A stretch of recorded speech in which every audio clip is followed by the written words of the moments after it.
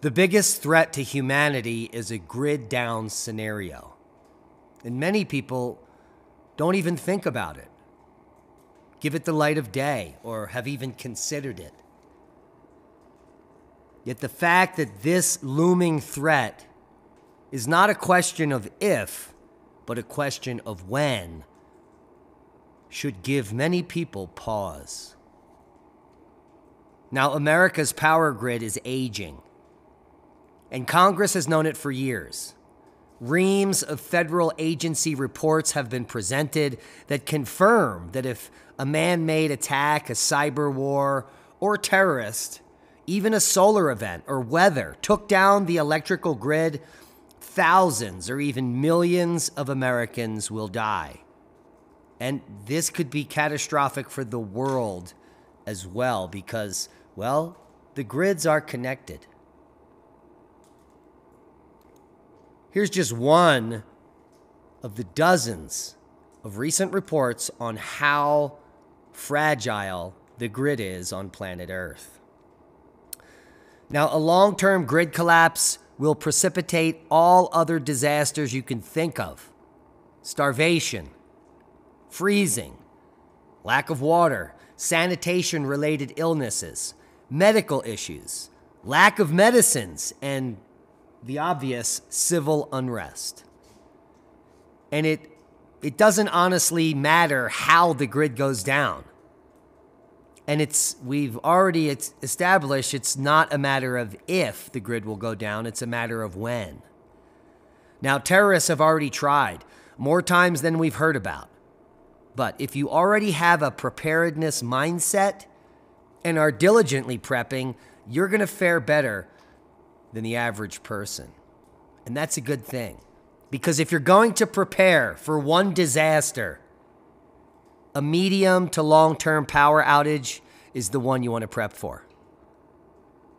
You see, America's power grid is woefully inadequate, outdated, and ill-prepared for an attack or even a natural disaster. Whether it comes in the form of EMP from North Korea, Russia, or Chinese hackers, or any other source, the power grid isn't something that you can rely on a daily basis. What you need to know is how to survive a power grid attack, or at least prepare yourself for a power outage, at the very least. And tonight's podcast, we're going to cover all the major threats and what you can do to protect yourself and your family. Now, there are 4 things that will increase the chances of power grid failure. And the most imminent is EMP. Nuclear weapons can arguably do a lot more damage when detonated in low orbit than actually being dropped on a city. Basically, if a nuclear weapon got detonated at a high enough altitude in low orbit that would interact with our atmosphere, including the ionosphere, the teeming sea of electrons that makes most satellite communication possible would be, well, quite affected. And the end result would be a shower of electricity on Earth, which is something we've never seen, but it has been modeled. And based on the modeling, it could take out the power grid for half of the country. Or it could be more localized. But it would cause massive destruction, and it would be a huge shock. The grid would be out for years. And so we have that current threat looming at this time. And then we have solar flares. We're long overdue for a Carrington event. The last time it happened was 1859. And large X-class solar flares hit Earth approximately every 150 years. So we're decades overdue for a large solar flare. Now, these flares could take out a huge chunk of the power grid. It's pretty much the same as an EMP, only provided by the sun. And this natural phenomenon cannot be controlled by mankind. If the sun decides to send off a huge solar flare directly at us, there is nothing we can do to prepare for it, except be prepared. not scared. And this has happened before. Back in 1989, a solar flare knocked out the power for millions of Canadians for 9 hours. Some scientists have speculated that it's a when, not if situation that's more likely than an EMP attack. So, solar flare is more likely than an EMP attack, according to some. Well, and more specifically, a large enough solar flare that could take out the grid. And now, the easiest way that the grid can be compromised, cyber attacks. This is the main potential cause of a massive power outage that the government has been planning for. Even Congress has reason to believe that malicious hackers, either in the employ of terrorist groups or perhaps foreign state actors, are looking into ways to disable the American power grid and take us over. China would be the number one person we'd be looking at, or country.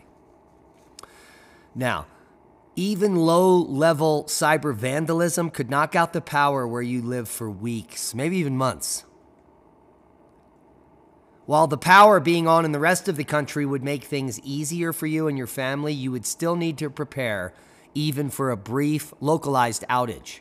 In a worst-case scenario, the same hackers can cause localized disasters around a power plant using machinery. So there are lots of scenarios. But the biggest threat, in my opinion, as a geologist, is infrastructure failure. Now, this could just come from failing infrastructure and the grid failing all by its own. But the most dangerous thing is natural disasters, because these grids are tied together. So a major natural disaster, let's say continent scale, like a Cascadia superthrust mega tsunami, could take out enough of the grid to cause the entire world to go into darkness for years. The American power grid is old and poorly maintained, which means it doesn't take an EMP, a solar flare, or cyber attack from an international crime syndicate to take it down. In fact, an electrical grid failure in one part of the country could quickly spread to another due to the grid's interconnectivity.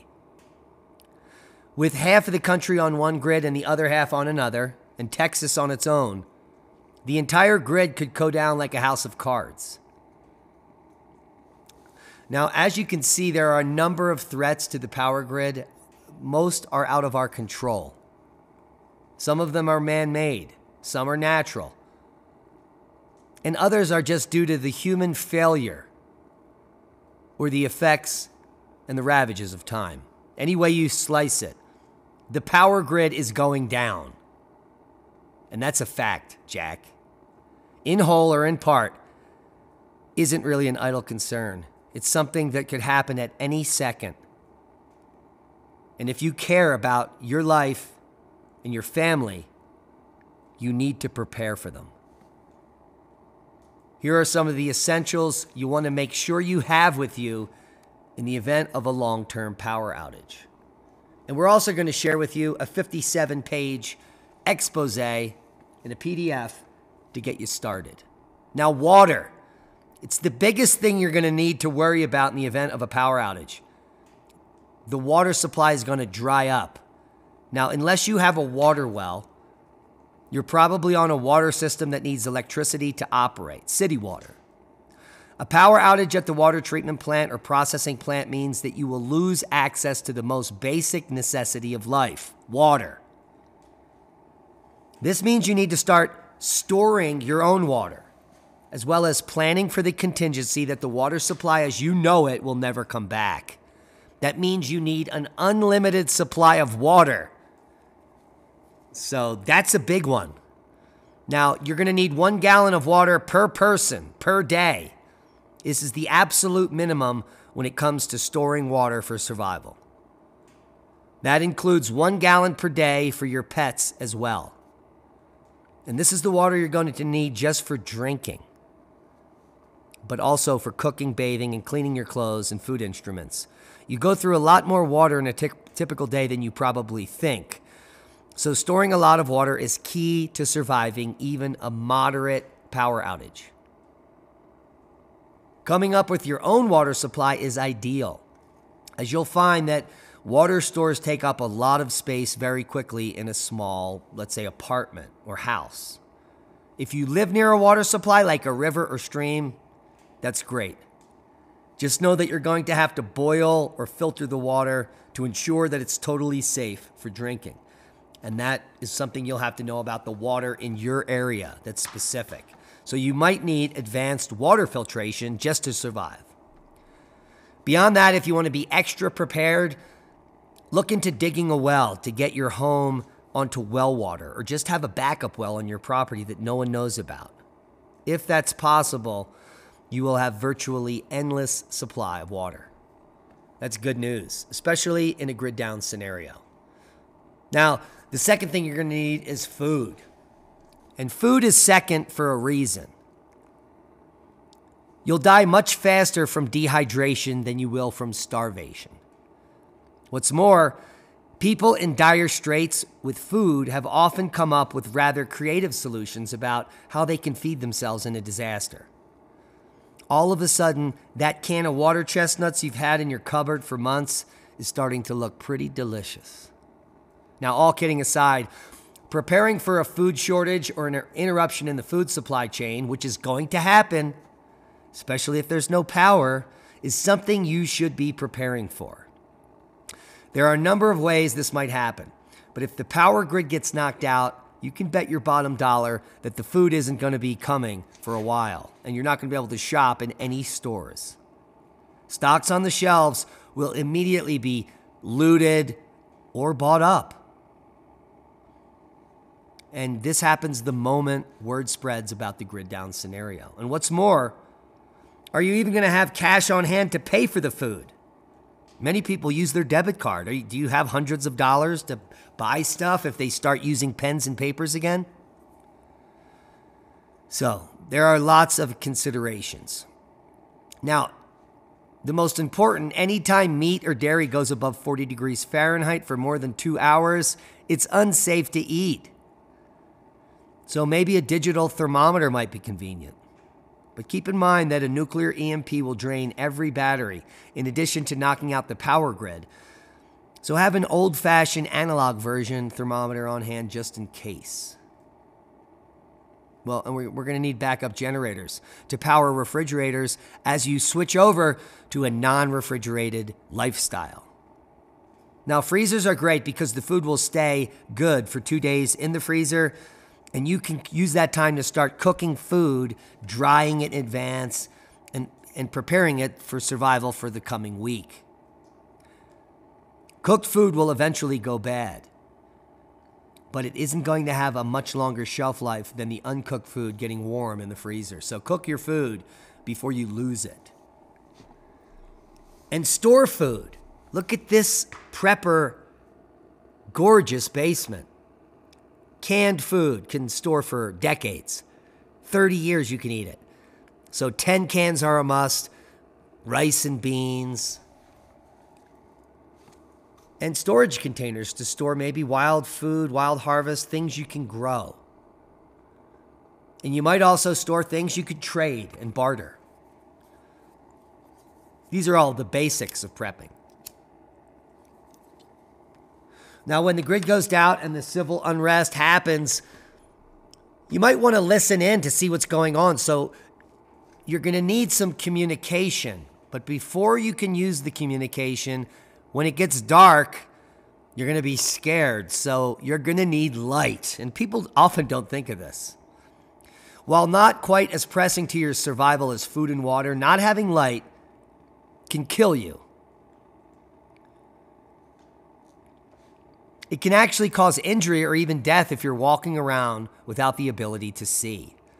And in a survival situation, something as seemingly mundane as a broken toe can mean all the difference between life and death, especially when there's no hospitals or doctors. So some sort of light is a must. Flashlights, batteries, candles, fire starters, lighters, light. You can even buy self-contained solar lighting systems on the internet that may just save your arse. So consider light. Now, as we just stated, you can stockpile batteries for your flashlights, but if there's an EMP attack, those batteries are going to be useless. This is also true of LED headlamps and other sources of electric light. So get a Faraday cage and stockpile and secure some lighting and batteries for use after the event. And if you do that, then you can count on them to actually work. And while the Red Cross warns preppers and humans against using candles, keep some on hand. Just be sure to keep them in the proper holders. And not putting your candles near anything flammable, and certainly not leaving the candles lit while you're sleeping. Be smart, people. And let's talk about the communication now. Can we eavesdrop in on military and government? Yes, you just need the proper equipment. Communication during a power outage is important. You need to be able to collect your family members who aren't anywhere near you, perhaps. And at the same time, you want to communicate with your family members on the other side of the country, perhaps, or even on the other side of the world. There's just one problem. In the event of a massive attack like an EMP, you're not really going to have any options for communication. Even your diesel-powered generator probably won't work because the circuit board on every electrical device you own will be fried. Here's what you need to know, though. The FCC requires that all cell phone towers have a 4-hour battery backup.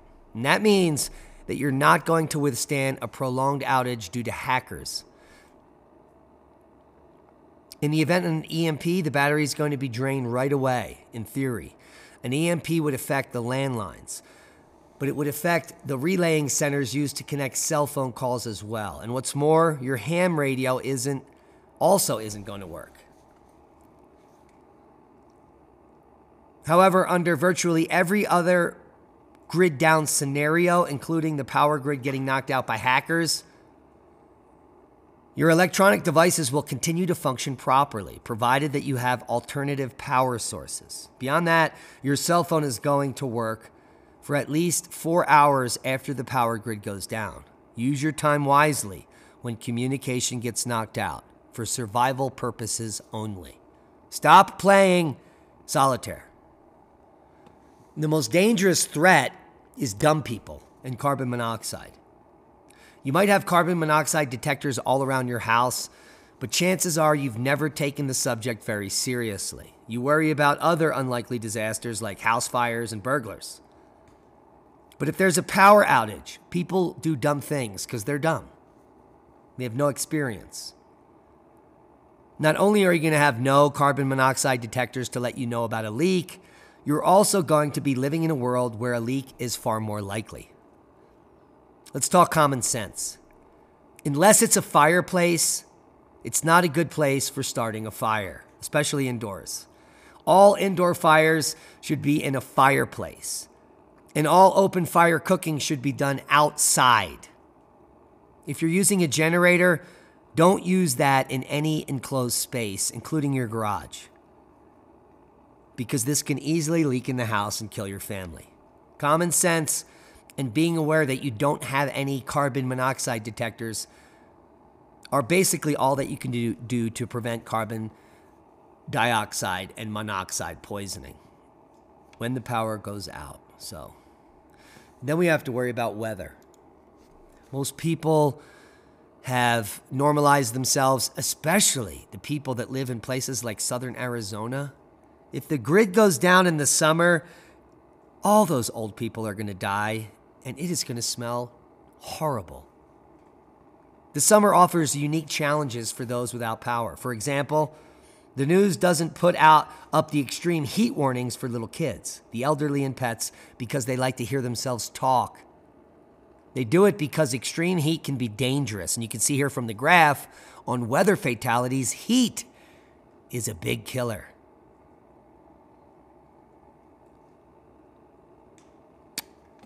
So worry about the weather. So we need to stay cool and hydrated and stay smart. So stay in the shade. A lot of people just don't know these common sense things. An increased need for hydration means that your water supply is going to go faster, so you're going to need even more of it. In hot conditions where heat stroke is a possibility, you're going to want to drink at least a gallon of water every day, which is basically your entire allotted supply of water for the day. You should also do your best to stay cool by opening windows, or even get out of the house and stay under a tree or a bush in a shady area. Wear lighter colored clothing. And work only during cooler hours in a grid down scenario, like nighttime. And then you got the cold showers because there's no hot water heater. This can be a great way to stay cool if the water supply is still working. Or you could just take a bucket of water outside, keep it in the shade, and splash it on yourselves. Heat strokes can kill. The signs are simple: nausea, weakness, dizziness, confusion, and hot or dry skin. Remember that if you're alcoholic or you drink caffeinated drinks, this will dehydrate you faster. So you need to avoid drinking alcohol and caffeine on hot days, unless you have unlimited water. And then there's the winter. The exact opposite is going to happen in the winter. How are you going to stay warm? Do you have a fireplace? You're going to need extra clothing if you live in a cold region. It's pretty simple. Hypothermia is no joke. Numbness in the extremities, stumbling, excessive shivering, slow heart rate, lethargy, confusion, delirium, and then death. We hate to bring this information to you, but this is about surviving and thriving. And you need to be prepared, because if you're not, it's not going to happen that way. You should be taking measures also to protect yourself and your family from the final and most nasty element in a grid down scenario, the human element. The most dangerous animal on earth is man. And those who have failed to prepare are certainly going to be coming after those who already are ready for survival.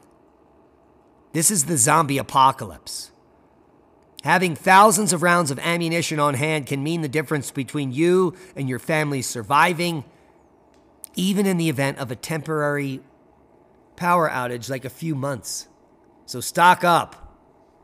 The best weapon for a prepper home defense is a rifle. And the ammo is cheap. So stock up and learn how to use the weapon. From handguns to shotguns to rifles, the best scenario is to get different types, including ammunition, to train with when you're sitting around without electricity. One of the good things about ammunition is that even in an EMP, it does not impact your ability to shoot. Not only will it provide you and your family with defense against bandits, marauders, and other idiots, but it's also give you something to do while you wait for the power to come back on. You become a better shooter. People can hear you shooting and they'll come nowhere near you. And a bonus, if an animal walks by, it will help put food on the table. The main thing is that you know how to survive if the power grid goes down, and that's why we're doing this video. The more people who keep food and water on hand and weapons, the more likely it is that our society could remain intact, even in the event of a long-term power outage or any sort of disruptive event. So please, if you have dumb neighbors, educate your neighbors on this matter to ensure that your family and your community are able to weather the storm. Because telling your neighbor that you're going to have all those supplies and weapons, and if he doesn't, you're going to shoot them and eat them, could be a motivating talk. Now, couldn't it? We all want to be prepared, not scared, so go get it. And here is the 57-page Prepper's Grid Down Survival Guide, how to prepare if the lights go out, and the gas, water, or electricity. And it will be linked below for free because we love you. And one additional preparedness tool that you can bring into your prepper basement is the Jase medical case. Now, we have an affiliate program with Jase, and if you simply use their doctors and fill out the questionnaire, you can get 6 of the most powerful antibiotics to help against any ailment during a grid down scenario when doctors won't be around. Some of the antibiotics here prevent from like anthrax and terrorists, as well as broken bones and flesh-eating bacteria. All of the bigs, all of the best antibiotics are in this kit, and it may just save your life. So check out the link below for the Jase medical case. Support the channel and support your family in a time of need. And that's a boom to knowledge. I hope you got something out of the video.